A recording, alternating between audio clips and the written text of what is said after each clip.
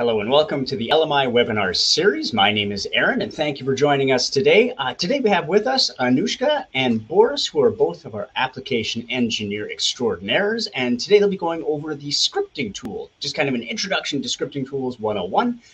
This is something that's been asked for a lot, and Anushka will be providing a couple of examples and demonstrations, and Boris will be here for any questions that you may have. So before I hand it over to them, I'd just like to let you know, if you have any questions during today's webinar, please ask away, but please use the chat on the right-hand side of your screen there. We'll do our best to get to answer all of the questions. We'll either have pauses throughout or a question and answer period at the end. And also, if you want to watch this again, this is being recorded. Just check your email box in a couple hours after the webinar, and you should be able to see a replay video. Or it'll also be up on our LMI YouTube channel in a couple of days.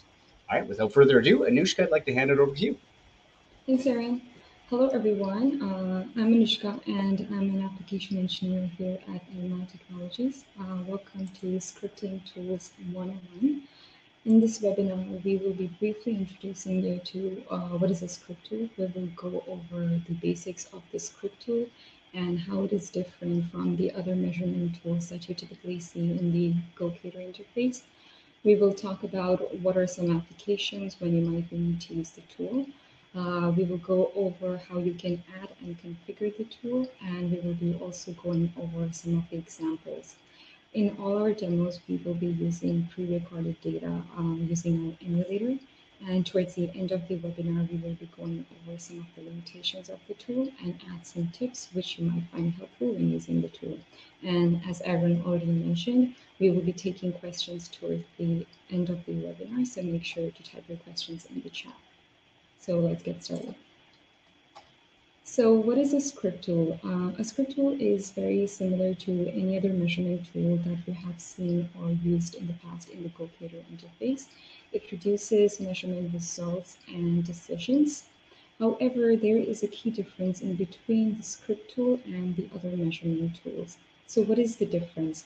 Measurement tools are already pre-designed to measure certain measurements or features and output the specific outputs. However, using script tools, users can themselves write scripts to take measurements from other measurement tools to produce custom measurements. So this gives the users the liberty to produce, to make their own custom measurements depending on what's fit for their application. So it uses C-based syntax, and it supports standard C operators. We will go over the functions in the examples when we demo.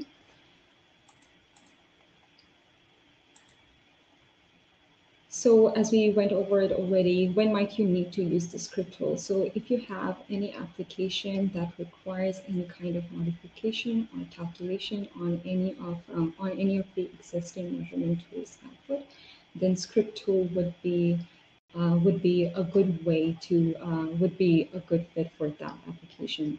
So some of the examples are if you want to change a unit of a measurement, or you want to find the average of a measurement over the last n number of frames, or if you want to find the minimum of a measurement over the last n number of frames, then scripting tool is a good way, is a good tool to use for that application. So script tools can be added or removed in the same way as the other measurement tools. It can be added from the measure panel. So once you click on the measure panel, you can select it from the drop-down in the tools diagram option and add the tool. I'll show it to you when we go over the example. So scripts also support multiple inputs from multiple measurement tools and also supports multiple outputs. Multiple outputs can be added using the add button when you add the script tool. And each script output has an index and an ID associated with it. Now we will be going over our first example, which is a very basic example. In this example, we will go over a basic script that shows how you can perform arithmetic operation on a measurement output from one of the measurement tools. I'll be quickly switching to the emulator to demo this example.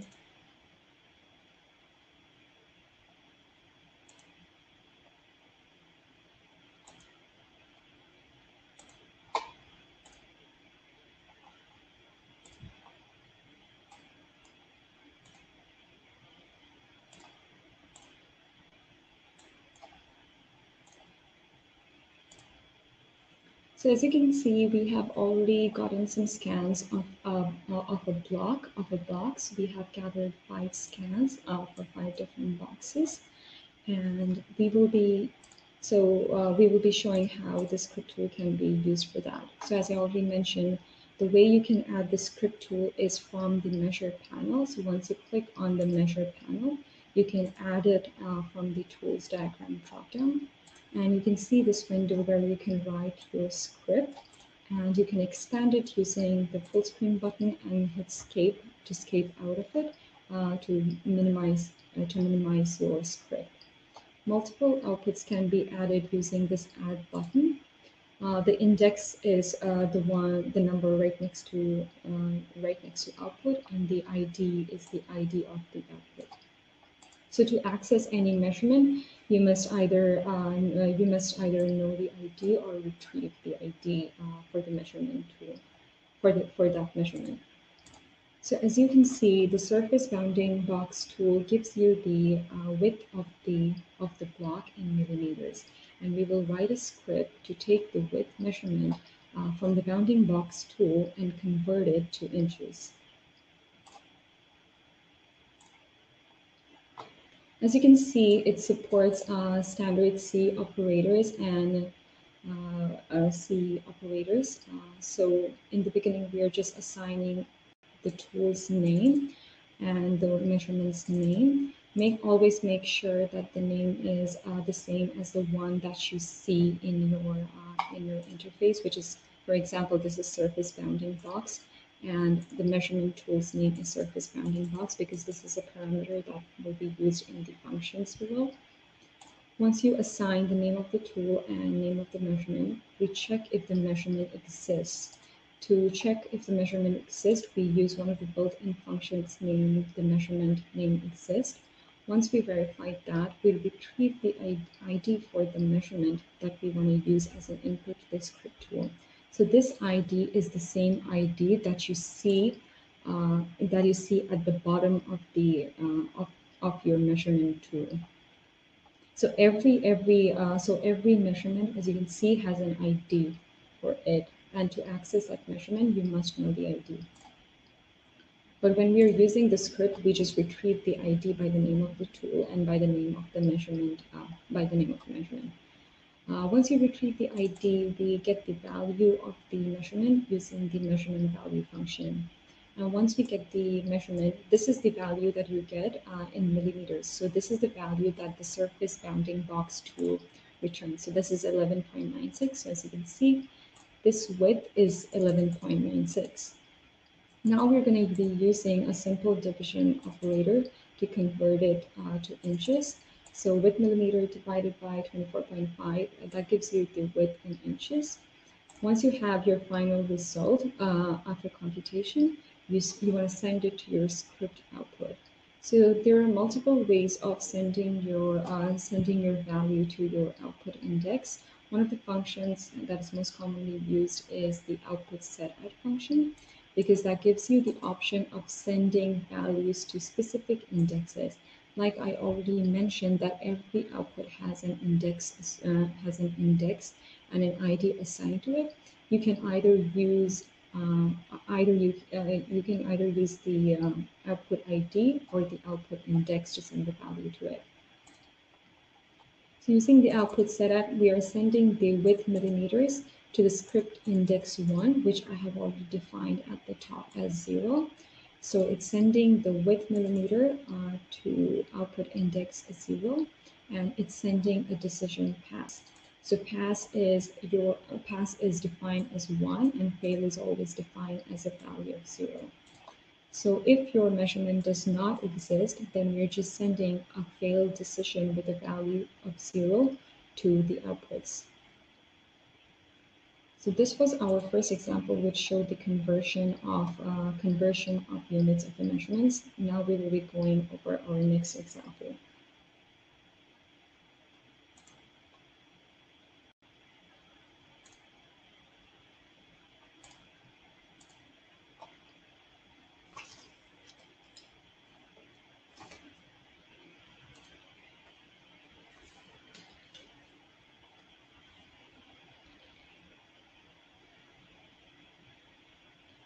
In the second example, we will go over how you can use persistent memories to store values in memory and use it to calculate the results of a tool over time. In our example, we will calculate average over the 5 scans of the box that we have collected. So there are 5 scans of this gauge block, and we will be using the script to take the width measurement from every scan and compute the average towards the end at the end of it. So as you can see, the surface bounding box tool gives you the width, and as you can see that from box to box the width varies. And at the end of the 5 frames, we want to write a script so that it takes this width measurement and computes the average at the end of the 5th frame. So the two most important functions when using memory to store the values in memory and get values from memory is the memory set function and the memory get function. Those two are very crucial when using memory. So in the same way that we did before in the previous example, we are assigning a name to the measurement tool that we're going to be using, and we are assigning a name to the measurement that we're going to be using. And we are just defining some of the values that we will be passing as parameters in the functions. So a good practice is always make sure that you initialize your memory. So you can check if your stamp frame is equal to 0, and then assign it a value of 0 by using the memory set function. The frame count is always 0 whenever the script is called the first time, so it will just happen once when you're starting the script. After that, in the same way as before, we check if a measurement exists by the name of the tool and by the name of the measurement. Once we do that, we retrieve the ID for the measurement using the measurement ID function, and we compute the last sum. So the last sum is basically this, the sum that we have up until the last frame. For our first run, it's going to be 0. But as we update it, as we keep on adding our current width to last sum, we have to store it every single time. So we get the last sum using the memory get function, and then we compute the current width of the current frame using the measurement value function. And once we do it, we add it and update the current sum in the memory by using the memory set function. So once we reach the end of the frames, which is if your stamp frame is equal to frames number, which in our case is 5 because we have 5 scans, we compute the average by using a division operator by dividing the current sum by the number of frames. Once we have the average, we send it to our output index 0 in the same way that we did in the past using the output setet function. So this covered our example of using persistent memory to store measurements and calculate average of a gauge block over a number of frames.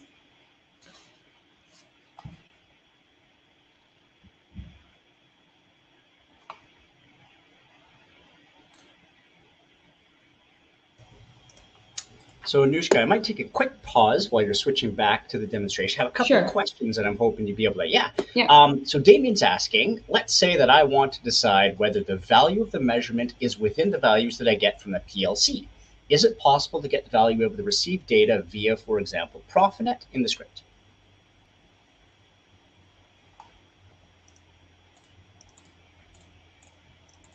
Boris? I'm sorry. Yeah, we were not able to see something.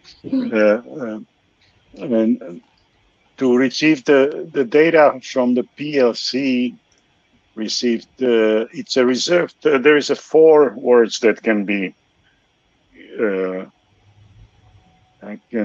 retrieved, that you can send from the PLC to the Gocator, and script should be able to read those. Those are reserved. I think they're index 0 to 3 values. Sorry, I'm a little bit disorganized. That's what maybe what we can do is. Yeah, you should be able to. You should be able to receive and compare the values, the limits. That would be the shortest answer I can provide. Okay. And Damien, if you do have any further follow-up questions, you're more than welcome to come email us at training@lmi3d.com, and I can pass along to Boris or Anushka. Or directly to us. Using the support option in the LMI website, so you can just file a ticket if you have any questions, and we can just look at it directly. That's great. It is definitely possible. Excellent. And a second question, just to be conscious of time, from Maria is it the case that scripts, I think LNX1 is associated with output 1?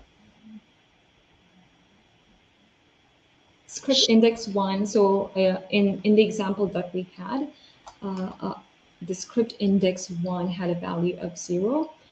We defined it as integer script index is equal to 0, so that was associated with output 0. So I can quickly show you what I mean.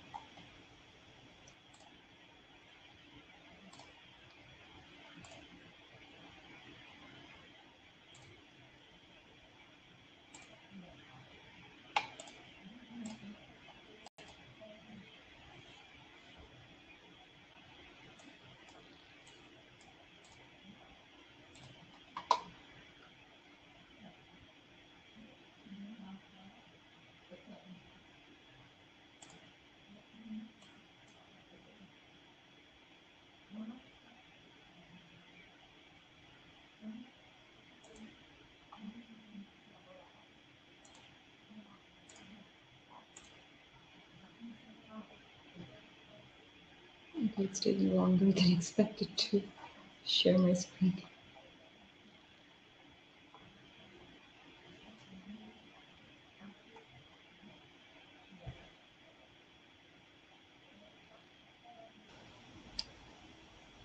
If there's if sharing your screen is taking a little bit of time, maybe we can address the question at the end of yeah, sure. Yeah. Okay, sure. Let's keep going then. Yeah.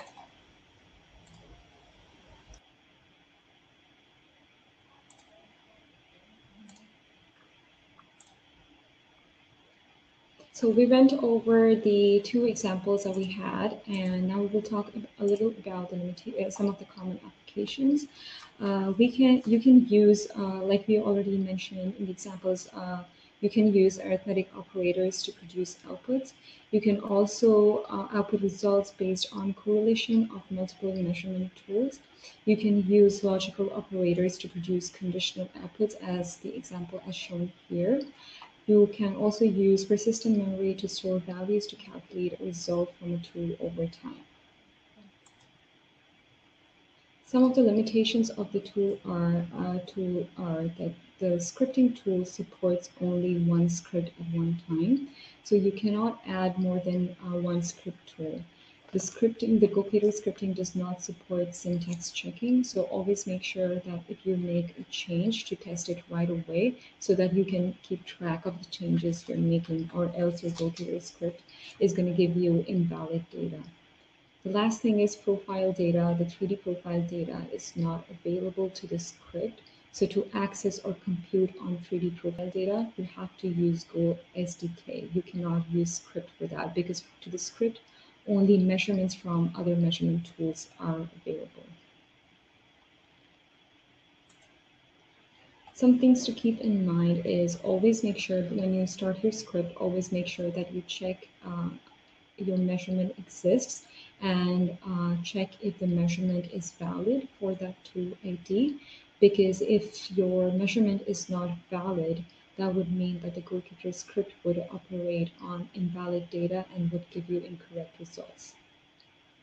And always make sure that the execution time of your script fits your application requirement, because scripting tools have limiting processing capability.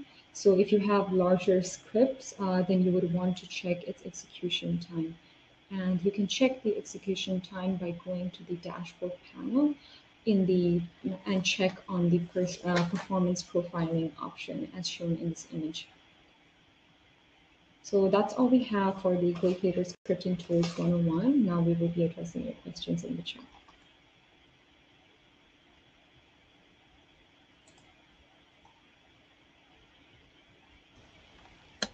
So Anushka, were you able to share your screen so we could demonstrate? Yeah, I'm going to try. I think we could demonstrate that script index. Okay. Yeah. It's taking longer than usual for it to load.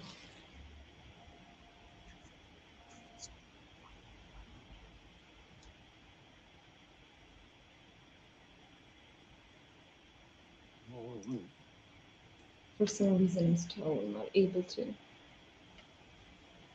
Meanwhile, I'd like to add that I responded to Damien regarding the variables coming in from the PLC.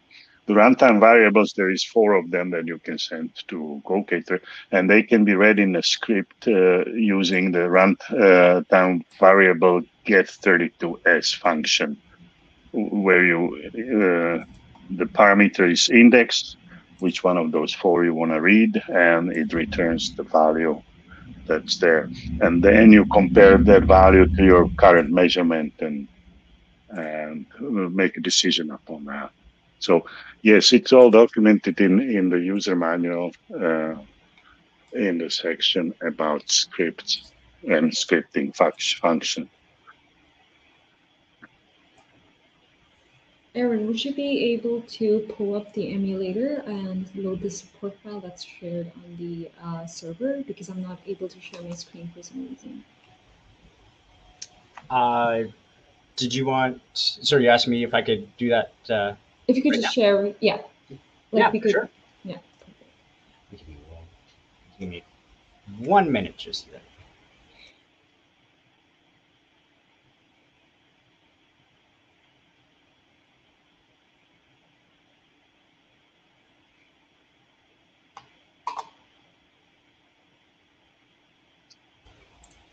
Which version did you make? You can upload any of the examples. Okay.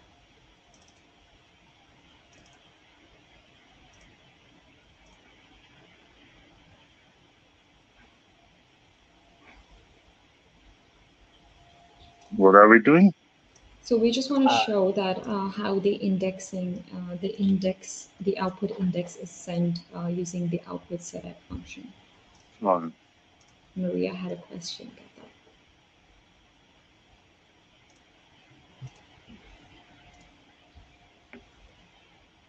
All right, and it's the first one. First one, yeah. Go. Whichever, you just add a output and say 10 times 10. Yeah. So as you can see, Maria, here towards the end of it, the output in the measurements, you can see, if you could just exit out of it, Aaron. Yeah. Okay. So as you can see towards the bottom, like the measurements, it's output. So you can add multiple outputs using the add button. So Aaron, if you could hit on add. So the number in front of the output is the index. So if you can add one more, Aaron. So it's the indexes are in order. So it's the first one is 0, the second one is 1, the third one is 2. In our example, we assigned, if you could go to the example, Aaron, the code. Code, yeah. Yeah. So if you see on line 21, we assigned script index 1, the value 0. So that is your output. The first one, the output 0. The second one is your output 1, which is assigned the number script index 2. And towards the end of the code, you can see we have used the output setup function, and so we are sending the average on the script index 1, which is your first output. Does that clear your question, Maria? There we go.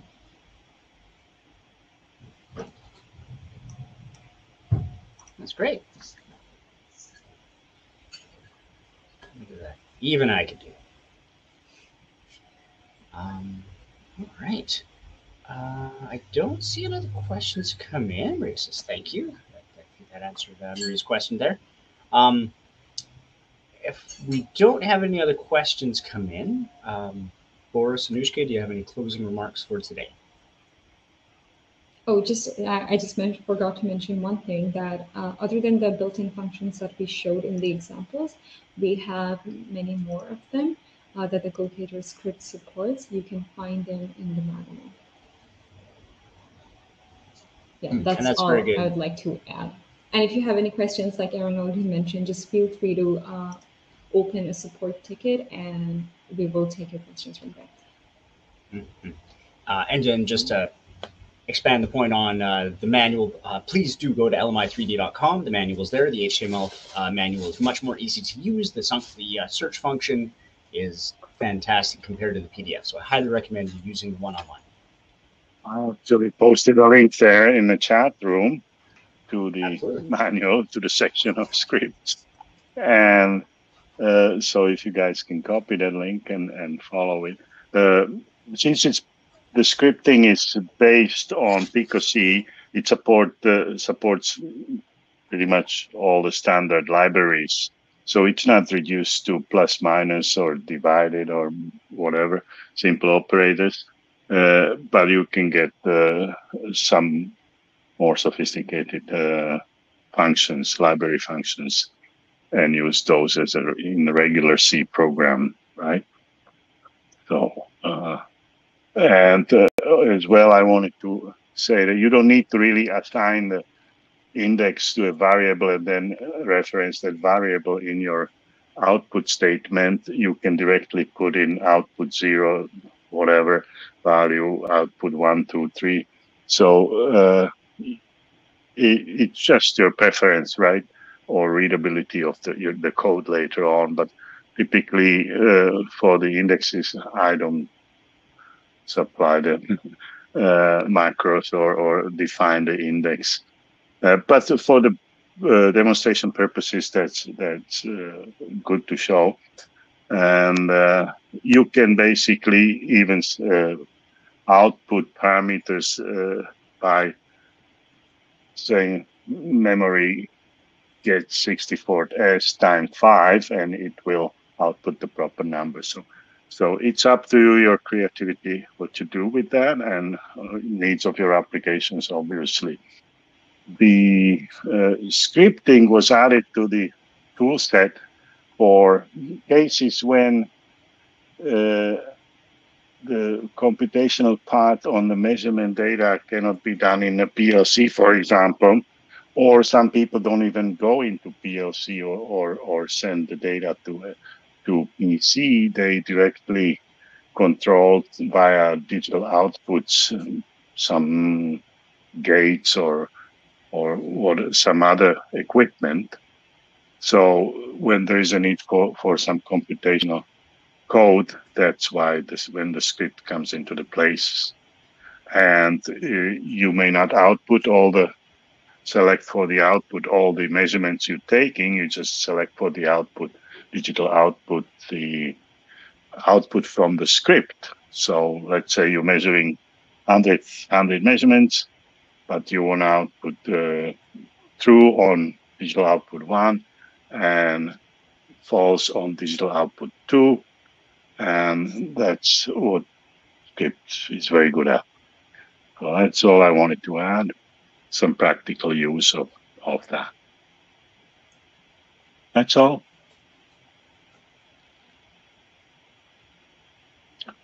That's great. Boris, thank you so much. I think that's the end of today. I would like to thank you, everyone, for joining in, taking the time to watch. Anushka, thank you so much. Boris, thank you so much. Thanks No. all. All right. Thanks. Have a wonderful day. Thanks for You attending. all too. You too. Bye-bye. Bye-bye.